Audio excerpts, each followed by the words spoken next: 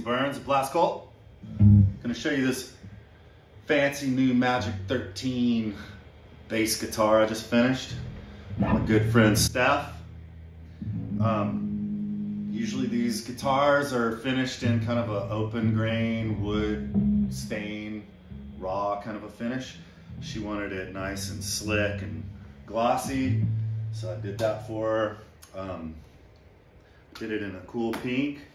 Still has an oak body, but maple neck, ebony fretboard, and I did all black hardware on this. So I got a Hipshot USA bridge, Hipshot USA tuning machines in black, and I used a custom hand wound 5354 Telecaster bass pickup.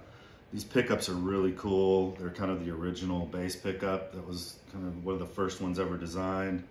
They're on the early Fenders and stuff, but the single coil, they're really raw, punchy, and they're good for a lot of different types of music.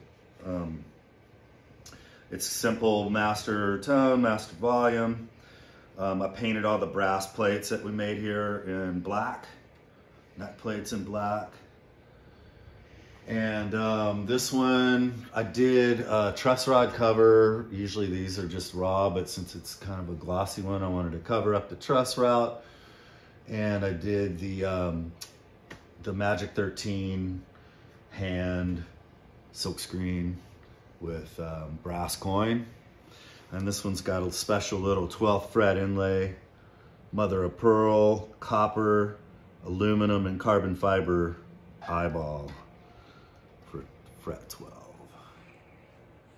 It's a 32-inch scale, easy to play. It's a fun bass, and it's simple, and it kind of inspires licks you might not play on a Fender scale or a 7-string exotic